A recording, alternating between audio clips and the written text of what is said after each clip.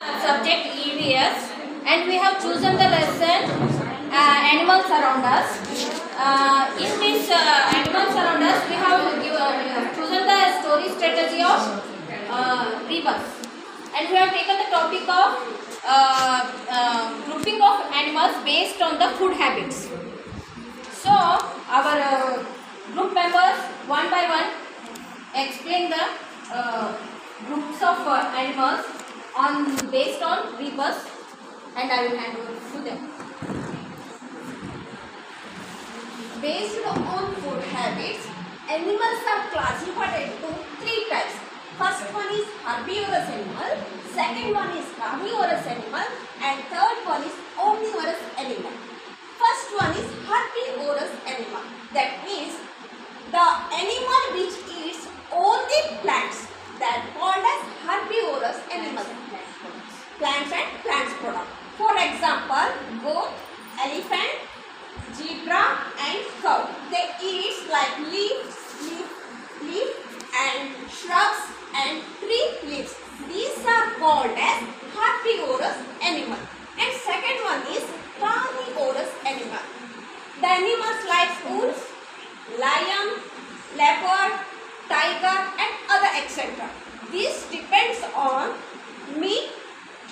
The animal which depends on other animal or animal product, the animal that are called as carnivorous animal. And third one is omnivorous animal.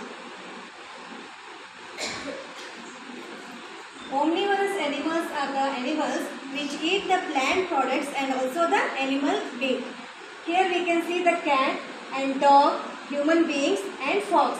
The cat will eat the meat, it will drink milk, it will eat the food and also it will eat the meat of rat. And here dog will also eat the food and the meat. Here human beings, we all eat food, fruits, vegetables and also meat. And here fox, they eat grass and also the sugarcane and also meat.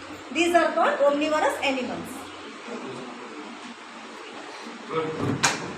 Okay, this is the Rebus method to present. Instead of using goat, we have used the picture of goat. Instead of using leaves spelling, we have used the leaf here. So in this way, elephant and bamboo, zebra, grass, cow, grass.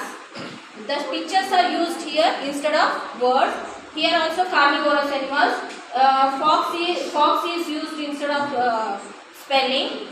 Goat, lion eats deer, tiger eats deer, leopard eats deer, tiger eats deer. Here cat eats bread and rat, dog eats bread and meat, human beings eat bread and meat, fox eats sugarcane and goat. Thank you.